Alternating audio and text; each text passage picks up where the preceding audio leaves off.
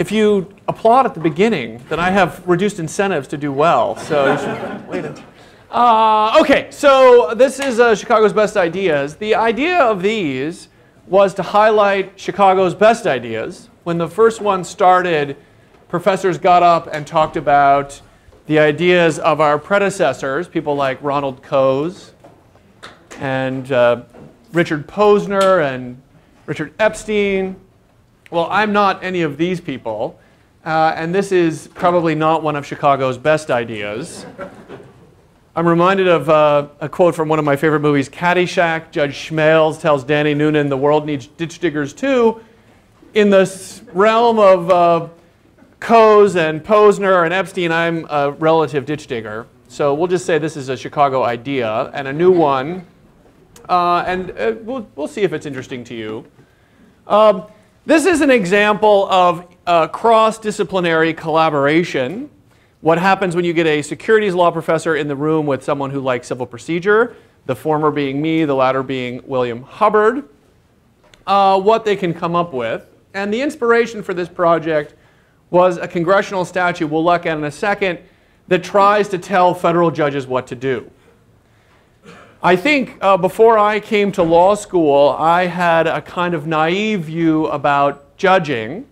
And that naive view about judging was something like Congress writes the laws, and there is something that is law.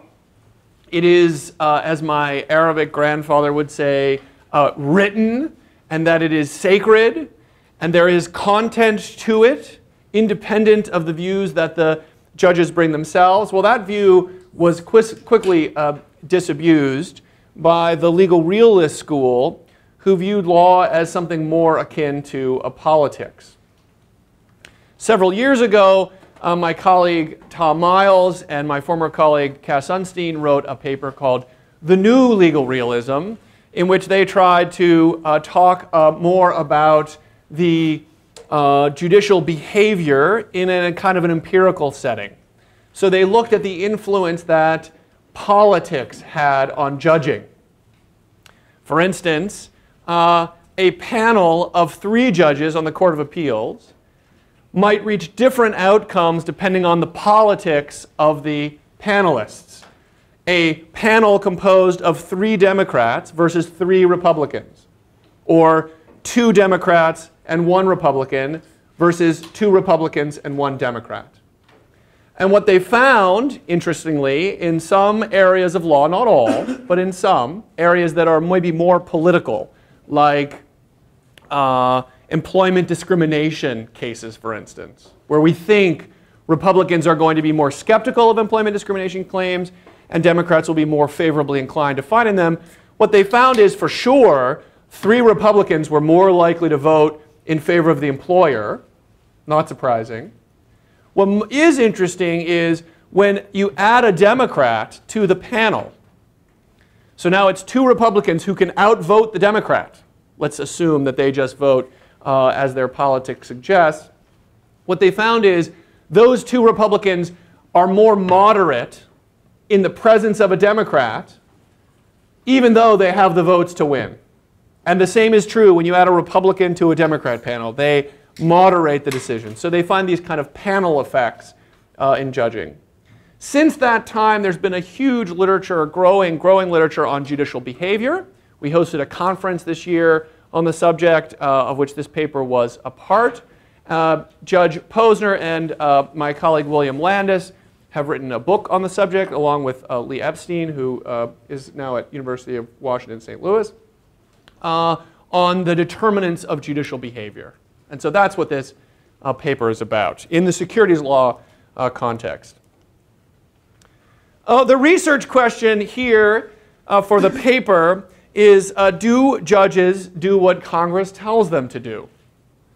Again, my naive view of judging would be, if Congress tells you this is the law, that judges would follow the law.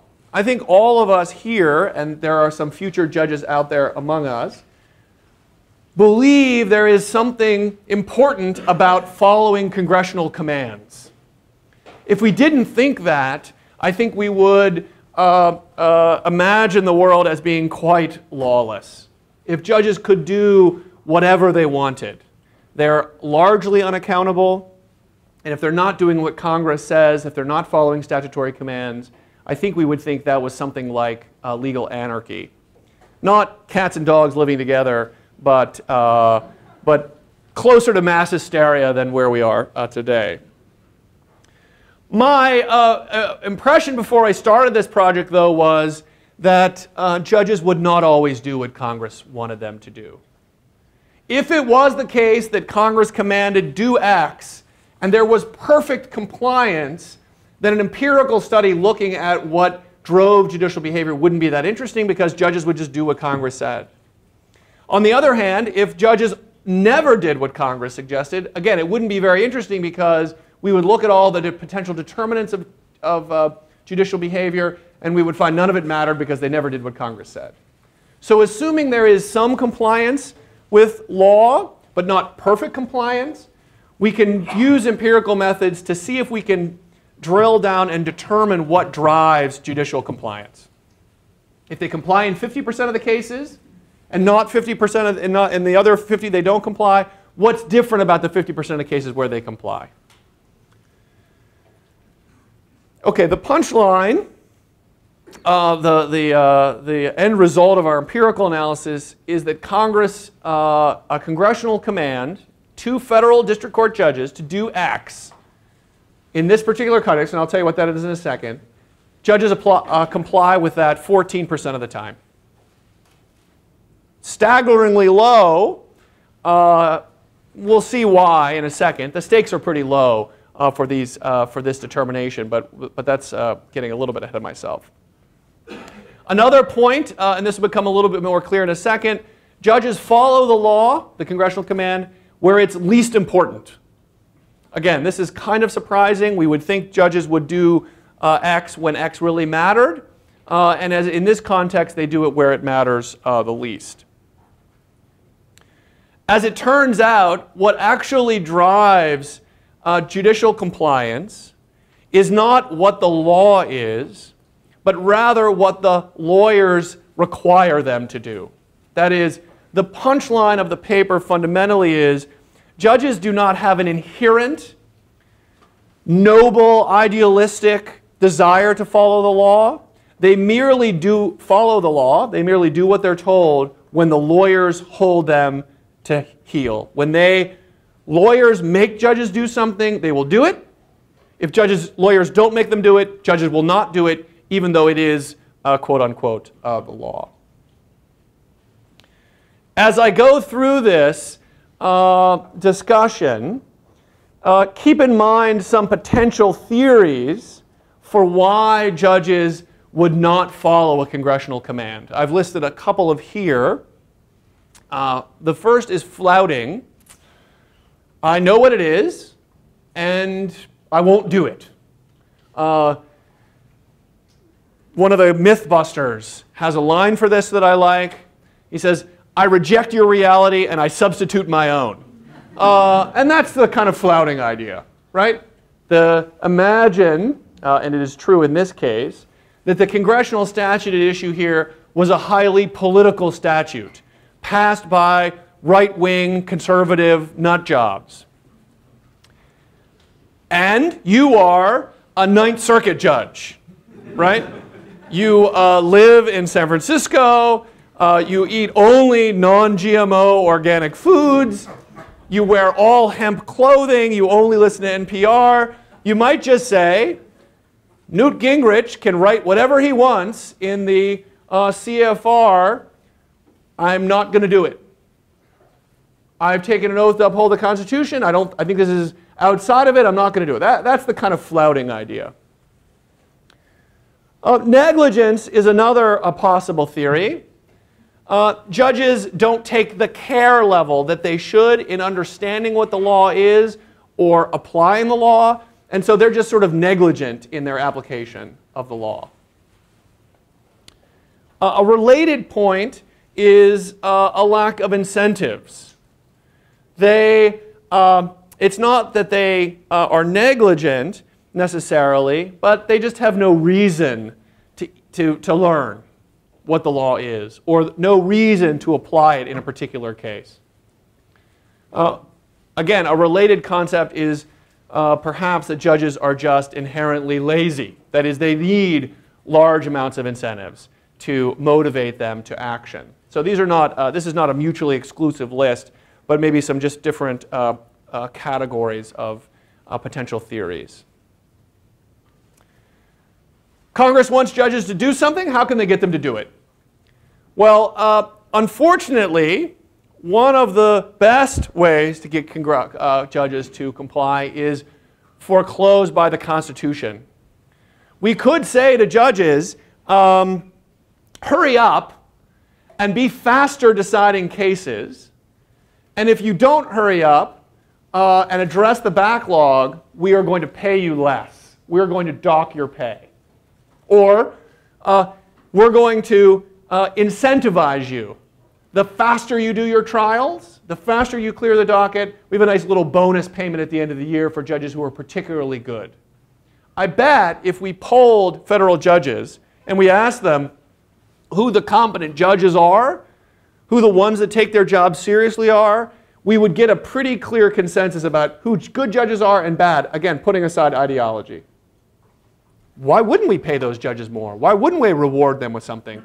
None of them are going to make it to the Court of Appeals in expectation. None of those guys are going to get promoted to the Supreme Court. So you have the ultimate, you know, I could sympathize as someone with tenure. You have the ultimate invitation to laziness.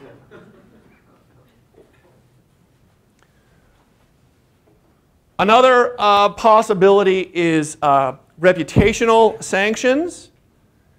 This can work in the context of someone with tenure.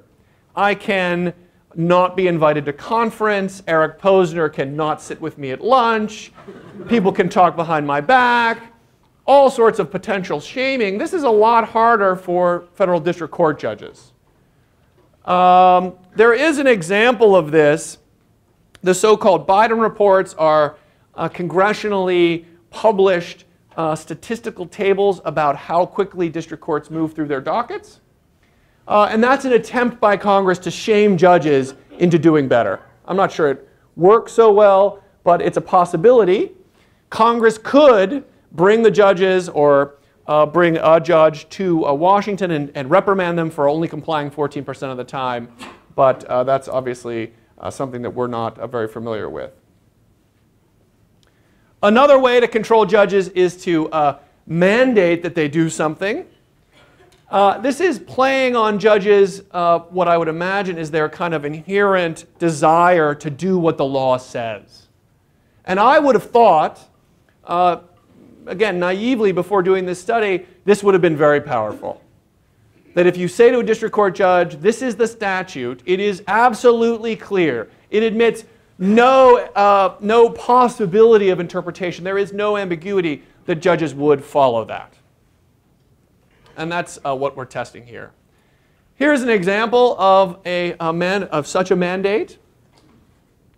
This is in the Private Securities Litigation Reform Act of 1995. That's PSLRA, Private Securities Litigation Reform Act of 1995. And it added Section 21D to the 1934 Securities Act. And it requires, in any private action arising under this title, the court shall include in the record specific findings regarding compliance by each party and each attorney representing any party with each requirement of Rule 11b of the Federal Rules of Civil Procedure as to any complaint, responsive pleading, or dispositive motion.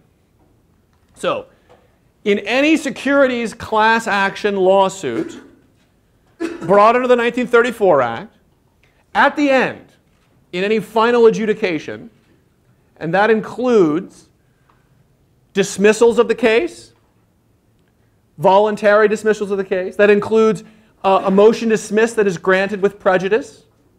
That includes the settlement of the case. That includes a summary judgment motion that is dispositive or a trial resulting in an outcome. In any of those cases, the court shall include specific findings about compliance with Rule 11. We all know what Rule 11 is. Have the parties entered into the litigation or conducted the litigation in a way that is designed to harass, delay, etc. The gist being, was this suit designed to get to the truth? Was it about the pursuit of justice? Or was this about harassing the other side? Were you trying to create a nuisance? The suit is a nuisance, and the defendant is happy to pay you to make that nuisance go away, to abate that nuisance. That's the judicial inquiry that is required. Let me give you a little bit of a back story about securities litigation and Rule 11 in securities litigation. Prior to the Private Securities Litigation Reform Act, the widespread but not universally shared view was that security class actions were an abysmal failure. The reason was that an individual who owned just one share could hire a lawyer. That lawyer could bring a fraud suit representing the class of all shareholders holding those shares, seeking to require current shareholders to pay for losses for former shareholders. So imagine the following.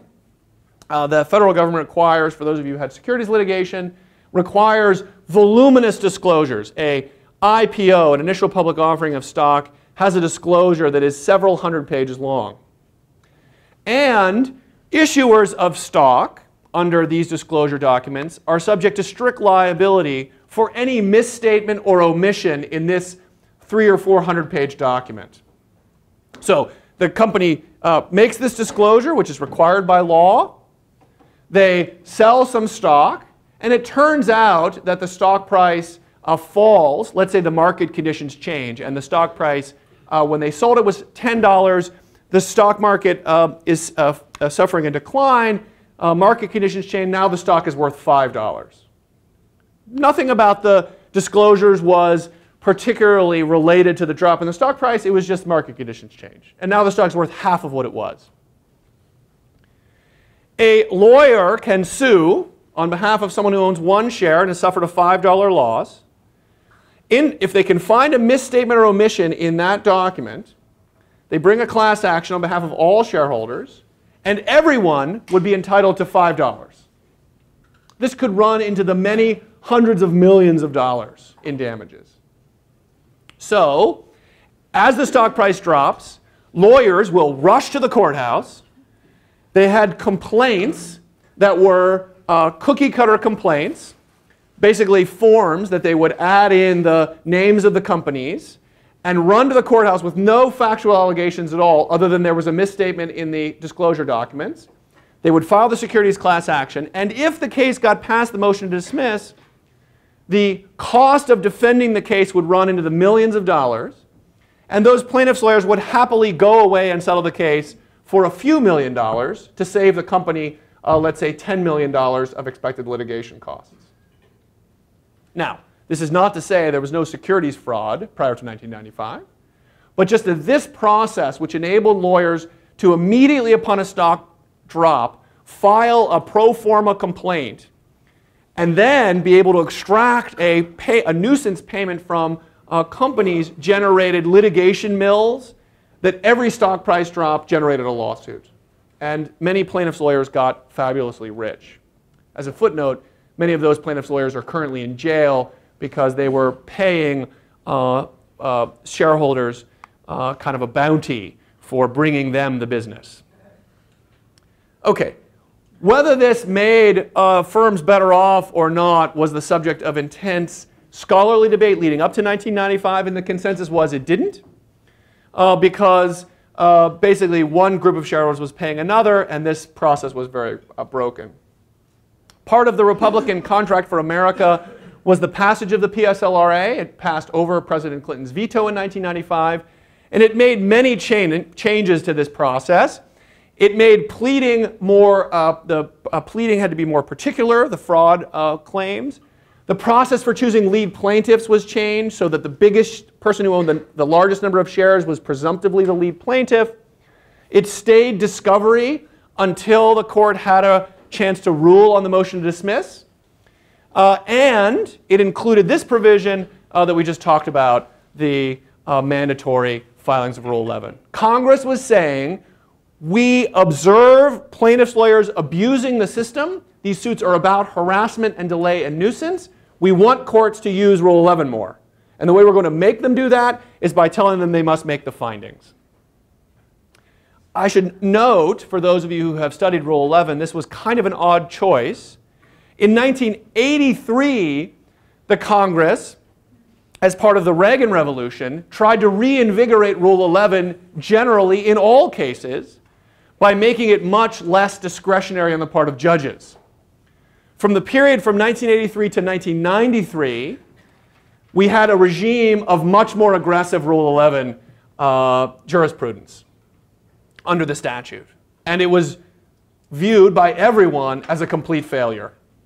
For instance, every motion was subject to Rule 11 findings by courts. So when one side would make Rule 11 allegation against the other side, who was alleged to have been violating Rule 11, would make a Rule 11 motion against that side, saying their Rule 11 motion was in violation of Rule 11. This kind of collateral litigation just completely subsumed the federal judiciary. The number of Rule 11 cases ballooned, and no one thought litigation was any purer during this period. So the Congress in 1993 and the Supreme Court, who writes the rules of civil procedure, went back to the old version. The Republican move to reinvigorate Rule 11 just in securities class actions happens just as we realized Rule 11 is basically a failure. Okay. This is a nice way of a mandate. 78U, which adds Section 21C here to the Securities Act, is a nice way of testing judicial behavior because it is something that ignores potential selection effects. In other words, when we see judges not complying, what we're really seeing is them not complying. It isn't that the rule affects the judicial behavior, the litigant behavior about what the kind of cases that are brought. It's really about, it reduces these kinds of selection effects. But at the outset, these kinds of mandates are extremely rare, which suggests they may not be very effective. Okay, the motivation here was some securities academics and some practitioners who said, anecdotally, boy, there is this requirement, but it doesn't seem like anybody takes it very seriously.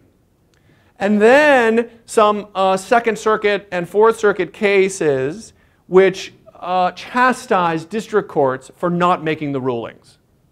They said, hey, district court, you're required to make these findings and you didn't. I'm remanding to you to make the findings. So for someone who is empirically minded, you see a kind of anecdotal conventional wisdom plus some appeals court cases, and you say, hey, is this anecdotal evidence consistent with the larger evidence? So that's the motivation behind the study. Okay, so what determines whether or not judges comply? Well, there's a couple of possibilities. The first is that judges and lawyers have to know about the mandate. Obviously, if no one knows about it, no one will comply. And then another factor is whether or not the parties have incentives and the judges have incentives to raise the issue. So think about this. Imagine that Congress changes the law and says that fraud has to be pled with particularity, or that misrepresentations, as I have here on the slides, have to be deliberate. There is a very high scienter requirement. That's the law. That's what Congress requires. And district courts just completely flout it, or they're lazy, or they're negligent about the rule. What do we expect to happen? What we'd expect to happen is the side who is disadvantaged by the non-compliance to raise that issue with the district court, with the Court of Appeals, or with the Supreme Court. So if the district court doesn't comply with the law and says, misrepresentations don't have to be deliberate, the side who is the defense in that case will raise their hands and say, no, no, no, no. They have to prove that it's deliberate, and they haven't met that burden. Now consider another version, which is trials can only last 5 days. A procedural requirement. Congress says no federal trial shall last more than 5 days. Is this likely to be followed in the same way that you must plead that misrepresentations are deliberate? Well, it's very unlikely, because let's imagine that the courts, the litigants, and everybody involved in the process thinks that this trial should last 10 days. It's in the interest of justice that this trial lasts 10 days.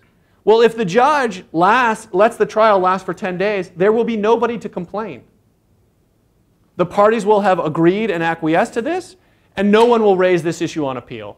And if no one will raise the issue on appeal, nothing can really come of the requirement. Okay, so that's our kind of setup for what the incentives are. In terms of our accounts of judicial behavior, there are several possibilities we can test with the data. One that we can reject right out of hand pretty straightforwardly is the perfect agent account. That is, judges do whatever Congress says they should do. But there's some other things we could test. Do judges learn over time what the statute is, and therefore compliance should be increasing in time? Is judicial inertia a serious factor? That is, judges who have been on the bench for a long time, are they more or less likely to comply than new judges?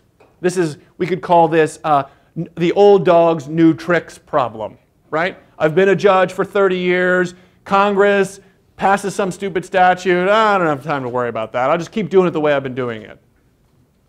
What about judicial ideology? This was a very politically, overtly political bill, the PSLRA. The trial lawyers who support Democratic politicians were very opposed to this. Businesses who generally support Republicans were more in favor. So might judicial ideology matter? Judges appointed by Democrats may be more or less likely to comply. How about appeals courts? What effect do appeals courts have on district court behavior? One theory of appellate courts is that they are a kind of error-correcting mechanism. District courts will make errors, maybe out of negligence, maybe out of laziness, maybe out of ideology, and appellate courts can correct that. And then finally, the litigant behavior account that I mentioned. Okay. We collected, at great pain, a data set of all securities cases during a 14-year period. There were 21,000 docket sheets with over 800,000 docket entries. And we looked in these for evidence of the language about Rule 11. We looked for the statute in its various forms, Rule 11, sanctions, and so forth in these docket sheets.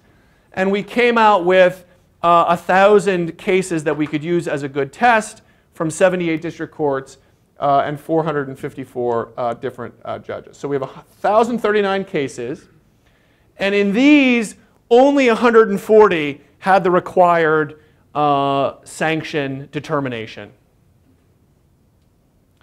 Amazingly, 125 of these were boilerplate, where all the court did was kind of cut and paste the following. I can't believe you're making me do this. The court finds that the lawyers complied with Rule 11. Okay. Not what Congress had in mind, right? I don't think anybody thinks the young whippersnapper Republican congressman who took control in 1994 and were thinking, how could we rein in these evil trial lawyers, thought that by mandating district court judges to do this, that they'd only comply 14% of the time, and that when they did, they would basically just be whipping their finger at the Congress from 20 years ago saying, okay, Here you go. Here's your compliance, right? Okay. Is there judicial learning? I don't know if this is at all legible, but there is a little bit. This is a regression table. We run a regression. We've got various factors that might drive compliance, and we put those on the right-hand side of the equation. The left-hand side is, did the court comply or not? And on the other side, we put a variety of data. Here, the first one, this is the first row, time since passage of the PSLRA. So a variable that captures the possibility that they'll be learning over time. And there is a small, as I say here, 1 or 2 percentage point increase in compliance per year after passage. So in the first year, there is less compliance than in the second year. There's more in the third, fourth, fifth, sixth, and so on by a little bit, which suggests there is some learning. The judicial negligence account is some possibility. But interestingly, judge-specific and court-specific exposure are not at all significant. That is, this judge has heard securities cases in the past. Is she more likely to make the findings after having had securities cases? And the answer is no. Another possibility is that particular courts have more securities cases and they will be more likely to make the findings. So I'm at lunch with other judges and they're talking about the cases they have and they say, we do a lot of securities. Did you know about this statute? You got to make these findings. We can reject that as well. Not a significant determinant of compliance. That's this second row here. This is the coefficient, and this is just whether or not it's a statistically significant determinant of the left-hand side outcome. That is, did you make the finding or not? What about judicial inertia? Well, here we find a quite interesting, and I should just note, in this table, if it's a positive number, that means the outcome, that is, we're interested in compliance with the statute, is more likely, and negative means less likely. So back here on this one, time since the PSLRA, that 0.018 is basically 1.8% percentage points more likely in every year since the PSLRA. Okay, so senior status is a quite negative. Judges who are senior are much less likely to make the findings than judges who are not senior status. This seems a little bit like maybe an old dog's new tricks problem. Senior judges are old guys. They've been around for a long time. They might not know about the new information, or if they know about it, they say, you know what, that's not the way I've done it. I'm going to do it my way. Yeah, my wife is a cancer doctor, and she sees this all the time.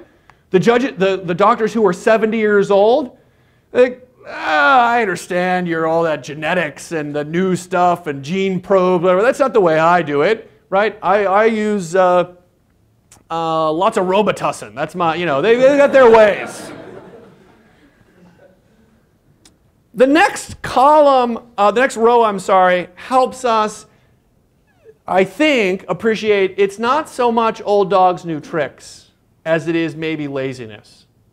And the reason is, the next line is, does being the chief judge of the district court, is that consistent with or predict compliance with the rule? And the answer is, it really doesn't have any effect. So combining those two rows, what we see is senior judges are statistically much less likely to make the required findings, but chief judges are not. And those two judges, the most junior senior judge on the district court and the chief judge of the district court, are very close in age, because the chief judge is the oldest judge, the longest serving judge on that court, other than the person who is the most junior senior judge. The chief judge of that court's next move is senior status. Therefore, this looks like it's a proxy for something other than just time on the bench or age of the judge. Senior judges just don't care anymore. Does politics matter? I mentioned the work of Sunstein and Miles, suggesting politics is an important determinant at the Court of Appeals. Work by Lee Epstein and others suggests that ideology matters a lot less at the district court level. And this is consistent with that. Ideology doesn't really determine compliance. I was pretty surprised, notwithstanding my knowledge of the Epstein study. I would have thought in an area like this, which is kind of analogous to the employment discrimination cases in the Sunstein and Miles work on panel effects, I would have thought this would have been a factor. That is, Republican judges are much more likely to vote in favor of Rule 11 sanctions generally, and because the bill was passed heavily by Republicans, that they would be much more likely to use this as a tactic. I know when I clerked, my judge and I were very aligned in our thinking, and the one case we really disagreed with was on Rule 11 sanctions. I was in favor of really smacking down the lawyers, and my judge and the other judges were not. So I was surprised a little bit at this outcome. What about appellate oversight and the idea that appeals courts are error-reducing or error-reversing mechanisms? Well, there are two choices that we observed that appellate courts can make in these cases. So the district court does not make the required findings. The case goes up on appeal for this reason or other reasons. And the Court of Appeals has two choices. It can reverse and remand the case back to the district court on this issue and say, make the required Rule 11 findings. Or the Court of Appeals can say, I'm going to reverse, in effect, but I'm going to make the required Rule 11 findings for myself. There's no reason to send it back to you, because I can tell from this case that Rule 11 was complied with, so I'm just going to save you the time and effort and not remand it back to you. Well, what we find is that in circuit courts, where there is a precedent that says we reverse and do not remand, we make the determination ourselves at the Court of Appeals, and then we look after that ruling, are those district courts in that circuit more likely or less likely to make the required findings? We find they are massively less likely. That is, this minus about 10% number. The remand, that is, the court reverses and remands back to the district court, doesn't really affect their compliance in a statistically significant way. So after a Court of Appeals decision that says, I'm going to reverse and I'm going to decide for myself, that's associated with much less compliance. In other words, once the Court of Appeals signals that it will do the work for the district courts say, okay, you want to do it? I'm not going to make these findings. In other words, district court judges don't care about reversal. What they care about is more work. Reverse me all you want, just don't give me anything to do. And if you tell me I got more work to do, then I'm going to do it the first time, maybe, because it's cheaper for me to do it the first time. I can just include this boilerplate language instead of having to reopen the docket and bring everybody back in, etc. Litigant behavior is another potential driver of compliance. And we do find that in our sort of proxy for big, long, complicated cases, that's the number of docket entries. Every time you file a motion or something like that, there's a docket entry that is associated with more compliance. But there's no correlation between bad behavior and compliance with the statute. Most, as I said at the beginning, most of these, 125 out of 40, are boilerplates included in settlements. And almost none of the dismissals of the complaints with prejudice at the motion to dismiss level, that is the worst cases, the ones that don't even get past the motion to dismiss and don't even get to discovery, almost none of them had the required Rule 11 findings. Why would the parties not really have incentives to bring these, even when they win? Well, the parties are repeat players with each other and with the court. And it may be that there is a kind of reputational cost to bringing these.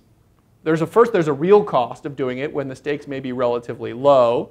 And there's if I get you this time, you're going to play dirtier with me the next time. So the lawyers here may be internalizing things that are not exactly in the interest of their clients. The client might really want to punish the other side, but the lawyers who are the client's agent may say, hey, I'm going to see these guys again representing different clients, and I know they're going to make my life difficult. So lawyer is kind of representing both their current clients and their future clients. Where the current clients don't want sanctions activity, the future clients might not want it because it's going to come back to get them. Obviously, the statute is, in a sense, a recognition of this problem, the agency cost problem or the lack of incentives for courts and lawyers to do this. My beef with my judge and our decision in the Second Circuit when I was clerking there was I thought the court was reluctant to punish these lawyers because of a kind of honor among thieves problem. Lawyers don't like lawyers. Judges are usually lawyers, and they don't like punishing other lawyers. It's a kind of there but for the grace of God go I thing. I know these guys, I've worked with these guys, and I'm not going to punish them. And in this case, I'll just say quickly, it was sanctionable behavior. The plaintiff sued Merrill Lynch on the grounds that he was fired from the mailroom because he had AIDS. It's a pretty strong claim if true. And when testifying in the trial in federal district court, the defense lawyer asked him for proof that he had AIDS, and he said, the testing is anonymous.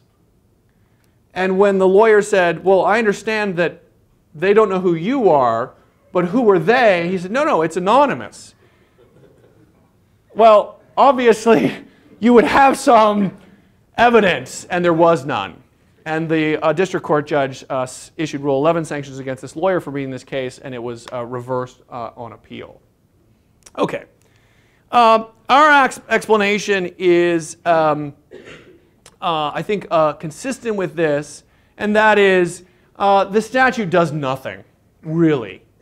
Where the cost-benefit analysis for bringing sanctions is positive, where the parties have an incentive to bring this, the case is clearly frivolous, in the absence of a statutory command, the parties will bring the action.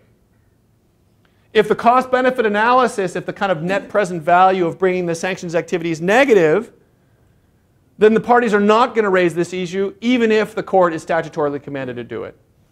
Moreover, if the parties have settled the case, the last thing the court wants to do is kind of open hostilities after peace has been declared. The parties come to the judge and they say, okay, we've worked out all our differences, here's the settlement. And the judge says, oh, by the way, let's now talk about how well-behaved or badly behaved the lawyers were in the process of this. That seems like a bad thing to do when the parties have agreed to settle. So what matters to compliance with the statute is not what these lawyers think, but people outside of the litigation. So for instance, or another way of saying this is, why might the lawyers in this particular case include the language in a settlement agreement? They've agreed, we're not going to seek sanctions. Why would they put this language in there? Well, one possibility is it can raise an appealable issue, and there might be people who are outside of the class action, that is, shareholders who have opted out of the class or who object to the proposed settlement. And in the appeals court, they can point to this fact that the court didn't make the required findings as a way of kind of reopening the case.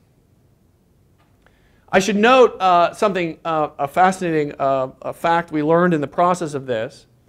There was one district court, the Northern District of California, which sees a lot of these securities class action cases because of Silicon Valley, and high-tech companies were a particular target of plaintiffs' lawyers. They have very volatile stock prices. In that district court, the chief judge of the district court recognized the compliance problem And what she did is she required the clerk of the court not to enter any final judgment until the findings were made. I think her thinking was something like this. If I go to these judges and tell them to do this, they'll just disregard me. And I don't want to go and do this and tell them to do this because it's kind of awkward. We're similarly situated and I'm telling them their business and how to run their life. So instead, I'm going to find someone who has to go because they're kind of it's just a ministerial function. And so it would play out something like this. The clerk of the court would walk in and knock on the judge's door and say, Your Honor, I'm really sorry to have to do this.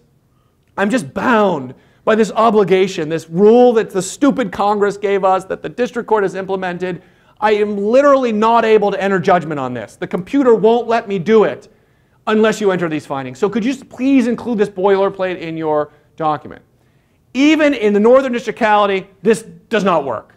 Compliance is no higher in the Northern District of California than any other district court. Okay, so the rule is an abysmal failure. In some ways, I'm surprised compliance is even 14% because it's not really doing anything. It's not working at all in the cases that the Republicans had in mind. It nevertheless might be a bargaining tool. It might be kind of deliciously powerful in a way, and in a way that we cannot measure. Okay, the idea goes something like this. The district court can threaten the lawyers. Now, of course, the district court could always threaten the lawyers, but this gives her the ability to threaten the lawyers in a particularly nice way. She can say, my hands are bound. I don't want to make Rule 11 findings. We're all friends here. I'm going to see you guys next week. But I don't have a choice. Newt Gingrich told me I have to. And you know I am going to have a hearing. Again, it's a hearing I don't want to have. We're friends. But we're going to have this hearing, and therefore you guys should think twice before you file this complaint again. So I'm going to dismiss this complaint because I think it's not up to snuff. And I'm going to allow you to refile it, but you should know if you refile it, there is this obligation. I have to make Rule 11 findings. So just keep that in mind. Now again, the judge could have said this in the past, but the mandatory nature might make it a little bit more threatening. So here was an example from the Southern District of New York. In reviewing a proposed settlement, the court said, if the plaintiff chooses to proceed, it should be mindful of the requirement of the Rule 11 sanctions finding at the end of the case. A threat that might be more credible because of the mandatory nature. Now the problem, of course, is the lawyers could probably see through this. You could have done it anyway, and by the way, Rule 11 findings are not higher now than they were in the past. And the number of Rule 11 findings is trivially small, and so therefore it's not really that scary to us that you're going to sanction us. Of course, this might affect the selection effects. Knowing this, the kinds of cases that come to the court might be a little bit better, and the merits might be more important. That is, the number of frivolous actions may be lower now than in the past, but that would require us to have some measure of the merits of securities class action cases, which we don't have. Okay, that's what I have to say. I'd be happy to take any of your questions. No.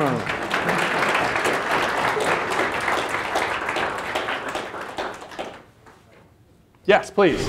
Okay, so you said that when the cost-benefit analysis is positive, they do it. When it's negative, they don't. And so does the data sort of suggest, like I feel like you were kind of getting at this, but does the data suggest that whether or not there's a rule doesn't factor into the cost-benefit analysis? Because I mean, you said about 14% of them are doing this now, and I presume that that wasn't happening before at all, right? So I'm wondering, like, is this totally a null issue, or is it like, well, it affects them, but just not very much? Yeah. So good. So the question is, does the mandatory nature of the statute affect the cost-benefit analysis? I think the answer is no.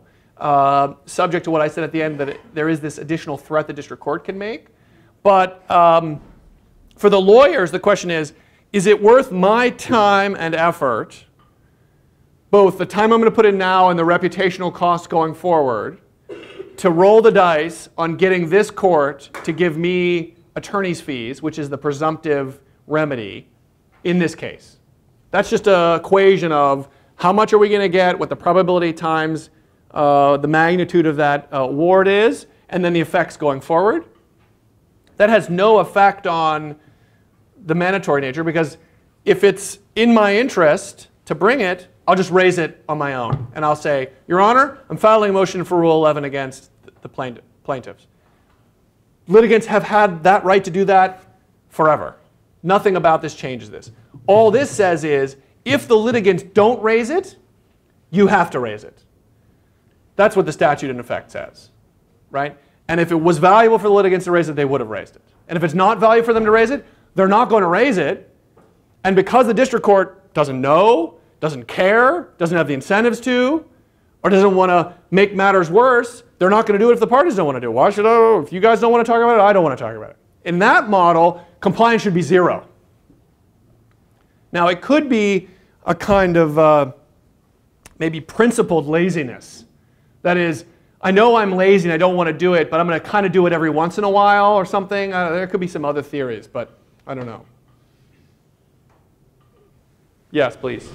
So you kind of slipped this in at the end, but why don't we think that this is, what we're seeing here is really just the product of an increase in the quality of the cases? Because I guess the story that you kind of laid out, right, would be, well, we don't really care that whether they're doing this analysis. What we care is whether there's an increased willingness to apply the sanctions. Yeah. And thus, if lawyers expect them to have this increased, application of the sanctions, they're only going to, do the better cases. So are we sure that that's not happening? No, we're not sure. There is a large literature about whether or not the PSLRA made securities class action quality. So we just take the run of class actions this year, the number of securities class actions. Is the quality of those cases higher or lower post PSLRA? There's a large literature on that. Now, one of the problems with getting at that question in this context is the PSLRA had a lot of moving pieces. So disaggregating the effect this has from something else is quite hard. As I mentioned, you have to plead fraud with more particularity. Who the lead plaintiff is presumptively has changed. The discovery state, all of those things. And I'd say if I had to summarize that literature, I'd say people think the overall quality of securities at class actions has increased. Moreover, the US attorneys have put several plaintiffs' lawyers in jail for having safes full of money and clients on retainer that would just be able to go and access these kind of bribes for acting as stalking horse plaintiffs. So there's been a lot of things pushing back. Another factor is Supreme Court jurisprudence. The Supreme Court in a series of cases, Stone Ridge, Tell Labs, Dura Pharmaceuticals, etc. Some of my security students here, you know these cases. The Supreme Court has consistently pushed back against plaintiffs' lawyers in completely absurd ways that have, if you just look at the case, you'd say, really? And what's motivating them is we hate plaintiffs' lawyers in the securities class action world and we don't want them to win. So we're going to completely tie ourselves in knots so they don't win. So that's also going. So we can't really disaggregate that. Our theory for why this might be a tool is the one I mentioned, this kind of thread. It needs to be credible. It's going to be very subtle because it could happen in conference in chambers or in a way that we can't pick up with any data necessarily. And if I was Congress and I was thinking about these kind of mandatory statutes in the future, the most important takeaway is you cannot, through a mandate, do something that is not consistent with litigant behavior in the background of judicial theories of judicial behavior, which are not as idealistically pure as the kind of naive model. Judges are lazy.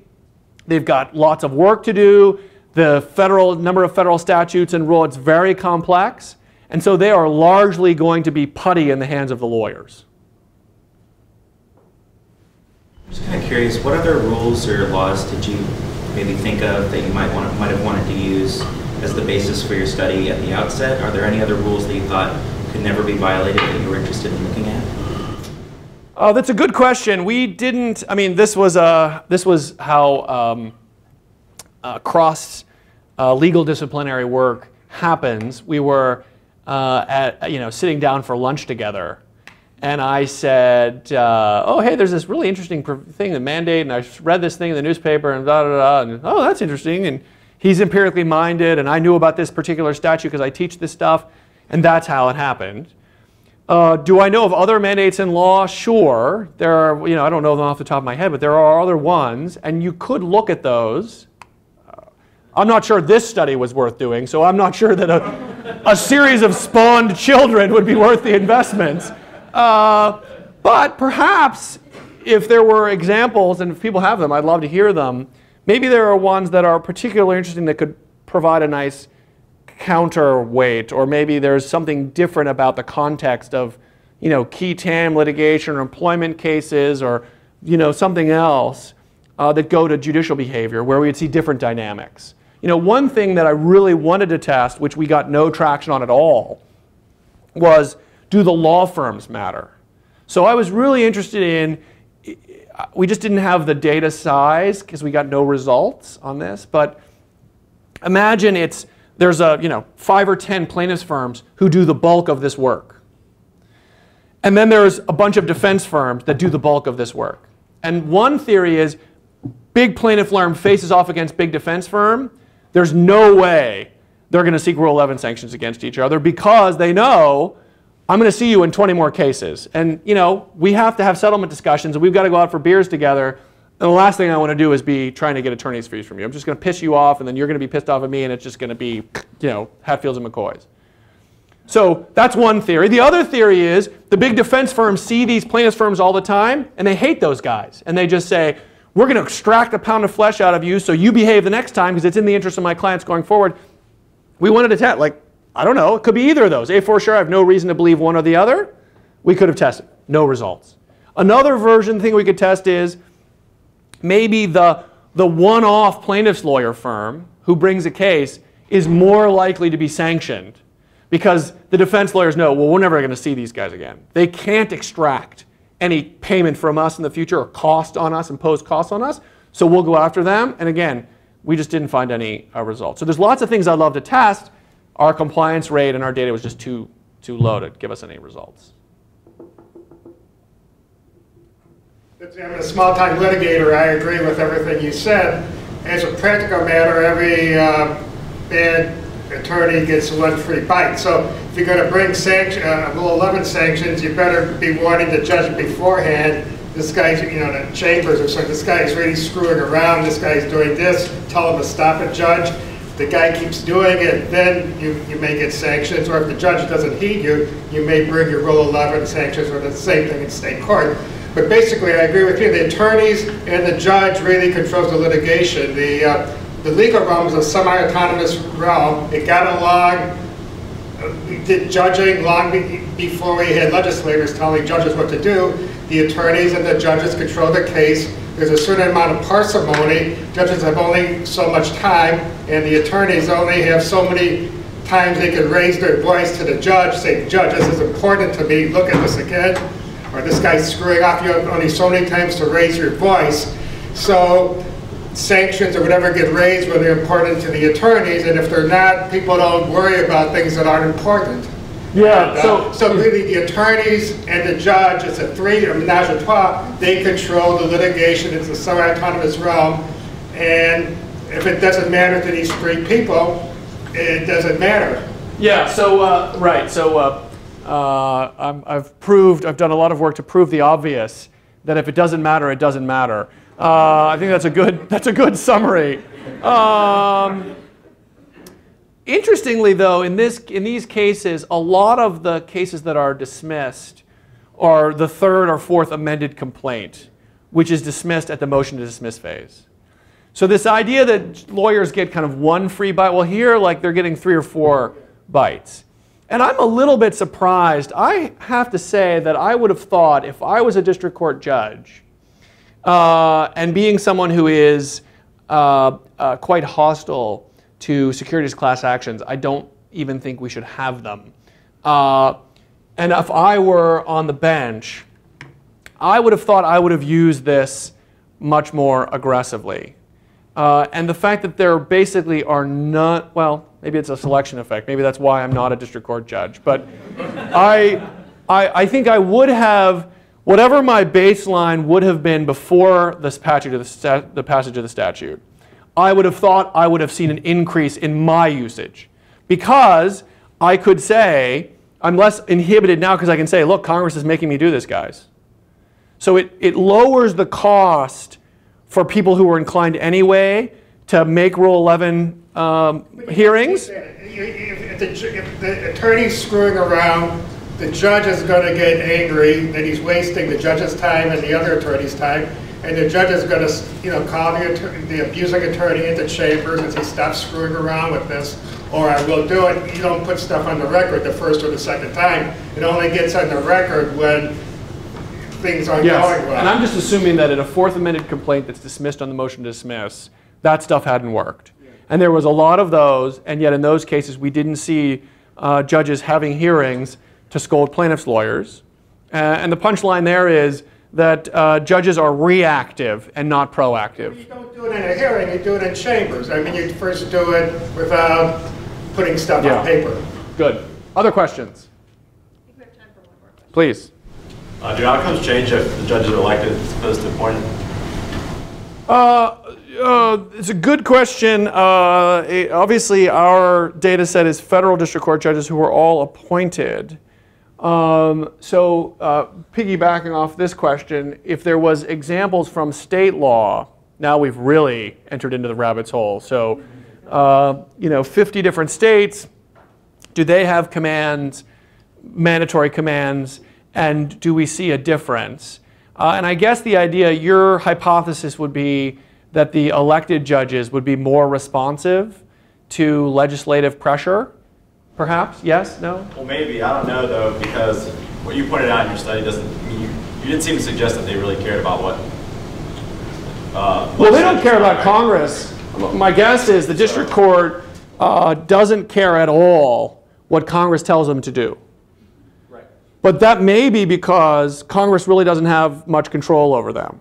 So maybe if the people who are kind of writing statutes through the representatives have some control over both judges and the people writing the statute, maybe they might care more. I don't know if in this case that would be true. It is kind of interesting, though. There are other choices. So there's the Administrative Office of U.S. Courts. And they are kind of the bureaucrats in charge of making sure district court judges comply with law. They print out all the forms that district court judges use for things like orders. They collect a bunch of data about judicial behavior. They also don't care. So, they could say, look, there's, to your point, 27 mandatory things you've got to do.